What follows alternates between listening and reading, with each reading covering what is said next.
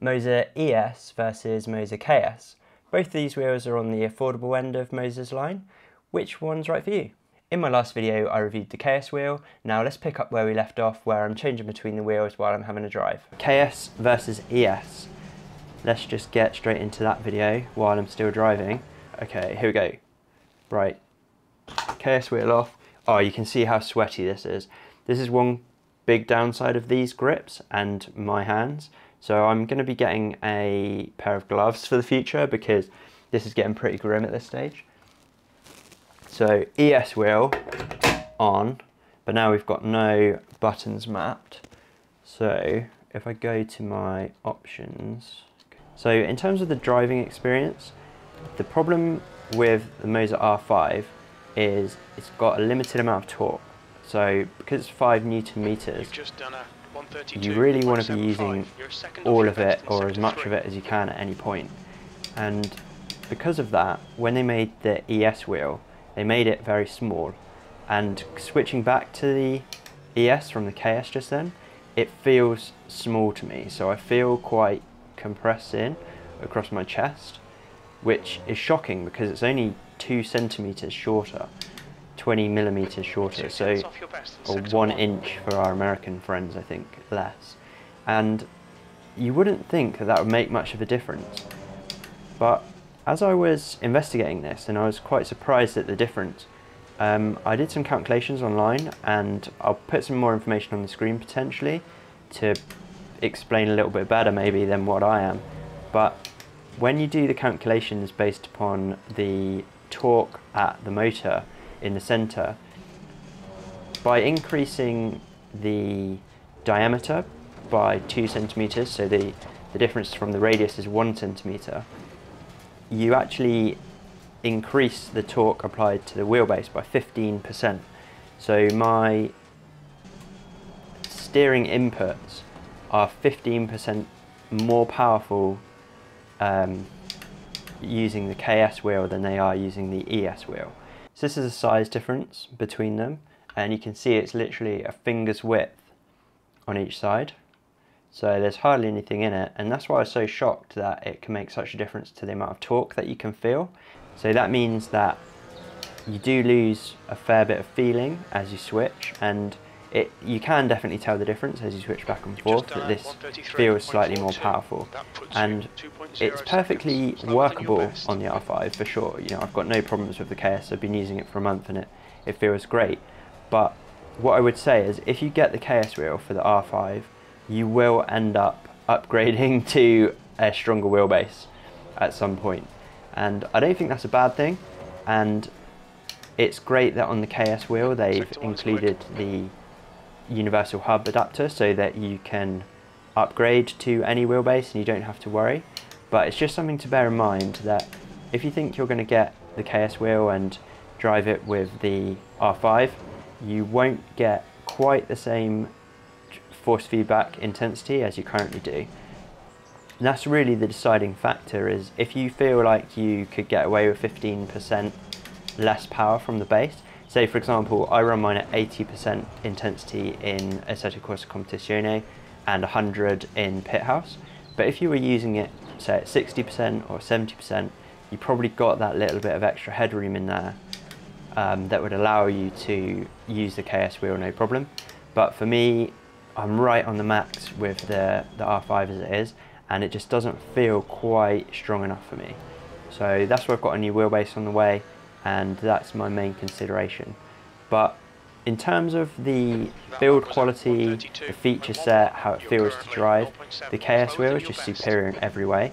I quite wish I'd got it earlier actually, because I didn't really register how much difference it would make.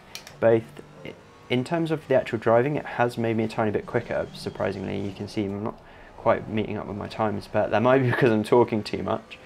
I do feel that I'm slightly quicker with the KS wheel, but having the more tactile features, having the more tactile features in the shifters and the buttons specifically are very helpful. One area that I've always struggled with the ES wheel is I hit the pit limiter button, but I'm never very confident in whether it's registered or things like that, and it's because I'm nervous Nelly when I go into the pit lanes, sure, I'm always worrying about it. But I'll come into the pits now and I'll show you. Because on the ES wheel, I don't get any tactile feedback that the button has fully pressed and fully depressed. That was one of the biggest sort of things that I noticed about the KS wheel. It feels so much more consistent, that's the word. The KS wheel is just more consistent. So every shift is more consistent, and if I just hit the pit limiter there, there you go. See, it didn't engage the pit limiter, and that may have been because I came in just slightly above pace. Oh no, it's because it's not mapped. Okay, it's mapped to box. Okay, I mapped it to the wrong button. Let's try that again. So what I'll do is I'll go around again, and I'll cut the video, and I'll show you coming in again. Okay, so coming up to the pits. It gauged fine. What's your speed? I'm just talking nonsense. I'm just always worrying. So yeah, whilst these buttons are tactile enough and you can definitely feel when they are pressed, it is absolutely nothing compared to the feel of these buttons. The noise is one thing, but how it feels to your thumb is completely different. Whereas these are, there's a lot of play in them in general, they rattle around and you're never quite sure at what point they engage. That's actually working fine, no problems. This is just a whole nother level in terms of the tactile feel. However, saying that, the ES wheel is not a bad wheel. It's actually great. It's served me so well over the past 18 months, in fact. And I didn't even clean. I think that tells you everything you need to know. So I cleaned the ES wheel before I started, and you can see the grips are already a bit grimy just from using it today. The ES wheel I didn't even clean, and I haven't cleaned it maybe even since I did my R5 video, maybe a year and a half ago. I don't know. I certainly haven't cleaned it regularly, and it literally looks perfect condition. There's a minor mark there, which actually is just dirt. But yeah, I mean, overall, the ES wheel has served me extremely well, and I've got nothing but good things to say about it for the price. So this is 120 quid on its own, maybe.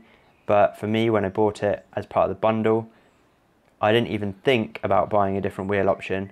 And the reason for that is because I just really wanted one thing to get started. I didn't want to buy a quick release and a wheel and a hub and everything else that needed to be thought about, because it's just too much when you're getting started. So for getting started, I think the ES wheel is absolutely superb, and my favorite thing about it has always been the shifters. So the feeling, the tactile nature and the feeling of these shifts is just so enjoyable and nice. And when I got the KS wheel, that has a dampened thud instead of the click shift. And at first I was a bit disappointed. I was like, oh, I'm not sure if that's as good. But as soon as you get used to this, it just feels so much more robust than this. So this feels like a toy because of the shorter diameter, because of how the buttons play and the fact that it's sort of controller-like. Whereas this feels so much more sturdy and wider. It's just an awful lot more enjoyable to use. And as I say, because I've got all the buttons now exactly how I want them, and they're in exactly the perfect position, whereas on here you can map A, B, X, Y and try and remember what they are, things like that. But I didn't end up using most of these buttons when I was racing because it isn't as obvious, and I always ended up mapping them, not using them consistently, changing the mapping to something else. And that's why I just really love having these dials.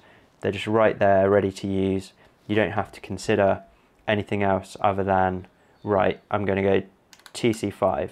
Whereas when I had the traction control mapped on here, I had the traction control mapped for one direction and the ABS mapped for the other.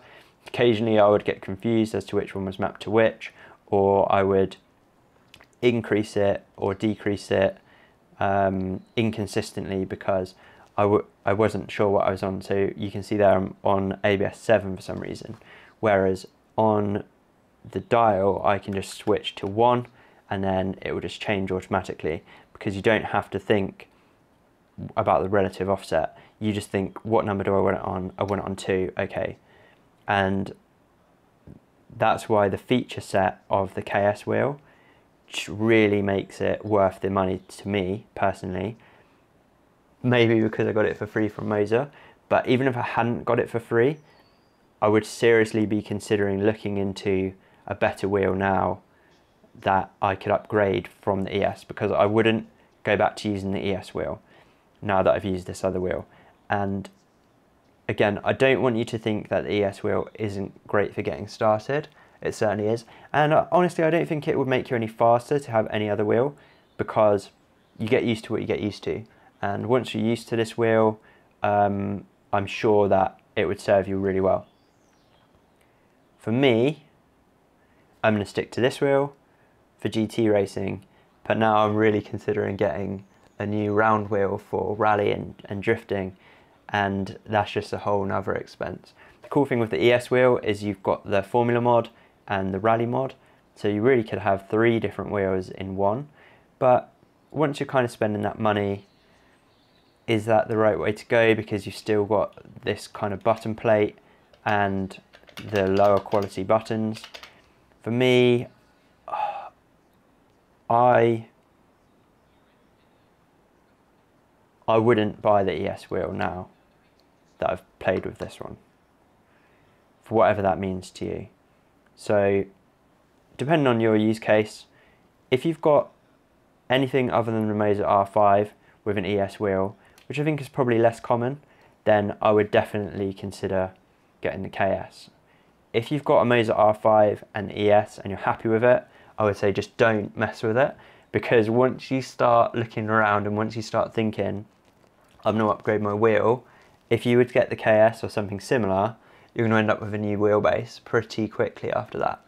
So if you've got the R5 and you've got the ES wheel and you're happy with it, just stick with what you've got. KS wheel, let's get that on. Again, I'm pretty confident now with where everything is. I don't really think about it too much. It's because I haven't used the ES wheel for a little while, and because obviously I didn't have my mapping set correctly. So I'm on ABS 9 for whatever reason from playing with the other wheel, so I can just switch on here. Oh god, straight to 1. I think I'll actually go 4 given my exceptional abilities there. And again, so I don't even have to look at what the traction control is on, I can just set it on here. Let's get it to 1. And as I say, I can immediately feel that the wheel base has less strength to it. So as I turn into a corner, it's very easy for me to oversteer the car, and that's because it just can't fight me for grip as well as it does on the ES wheel. Significantly less, in fact. So there you can see I'm going over the level of grip just because I can't feel the edge. And as I say, it's probably about 15% by the numbers. I think the weight of the wheel also impacts it, but the ES wheel is technically heavier than the KS wheel, which is interesting. So the ES wheel I think is 1500 grams, whereas the KS wheel is only 1200 grams. But I don't know how that weight is distributed and all the rest of it.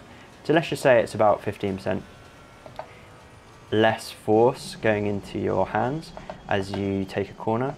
But the way that mostly will impact your driving is you do that, so you oversteer because you can't feel when you're about to lose the grip. And that's why for the R5 I really wouldn't recommend this as the best option. I think if you get the ES wheel with the Formula mod, you will end up a lot better off. Other sort of nice to have features are, because you've got the joysticks, you can turn your head more easily. You know, you've got a lot more control, you've got a few more different options. So as you cycle the display, for example, get around this corner, so you've got your joystick, so it's kind of easier. I'm not sure why this light strip hasn't been working actually. I only just noticed that, so you'll have to look back in the review, see if it's been off the whole time.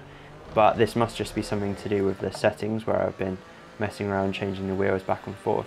But the light strip on this KS wheel is actually a lot nicer in my opinion than the ES. It looks cooler, and you can set the custom colours for the lights if you want, depending on what percentage RPM you're at. So I think the overall package of the KS wheel is a lot nicer. Oh god. Okay, my driving's just gone to hell now, so I'll end the review here by switching back to the ES wheel.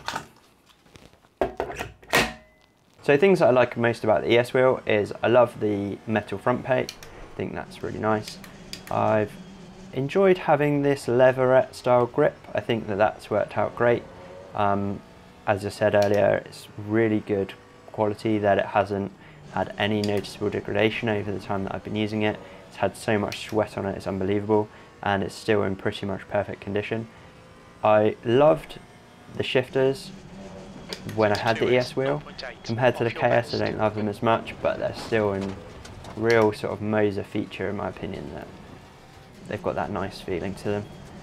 So that's probably the main highlights of the ES wheel. Other than that, I think everything on the KS is better. The light, the buttons, and the overall driving experience. But again, the coolest thing of all of this is the Moza QR system, which is such a great addition. I'm so glad that Moza went this way with a really standardized NRG QR, because it really makes the whole ecosystem a joy to use. If you're thinking about whether you should buy an ES wheel because you're just getting into sim racing, make sure you check out my next video, which will be about the Camera C5, which I've just got into review, and I'm going to do a head-to-head comparison between the C5 and the R5. So that's everything I've got to cover in this video. Hope you enjoyed it. As I said, Moza gifted me this steering wheel.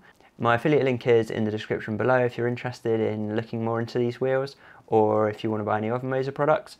Thanks for watching, and I hope to see you racing.